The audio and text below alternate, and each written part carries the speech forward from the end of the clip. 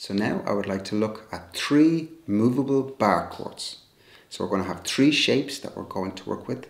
It's going to be a major, minor, and a dominant shape. So first of all, let's start with the major chord. And this will be a B major.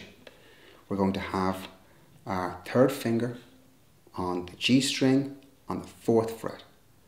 Our 2nd finger will be on the C string on the 3rd fret. And then finally our 1st finger will then bar, which is to press on 2 strings at once. And those 2 strings are the E and A. So if I play that chord all together, it sounds like this. And that is the first movable bar chord shape we have. The next one is minor.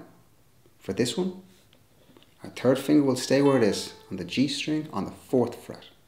And our 1st finger will bar string C, E and A on the 2nd fret. That will sound like this. That is a B minor chord.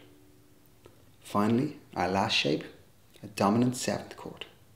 For this chord, our 1st finger will bar all 4 strings on the 2nd fret, whilst our 2nd finger plays the C string on the 3rd fret. And this will be a B7.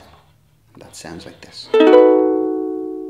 Keep in mind that all of these shapes are movable. So with an A chord, you can hear it is movable. The same rule applies for minor. And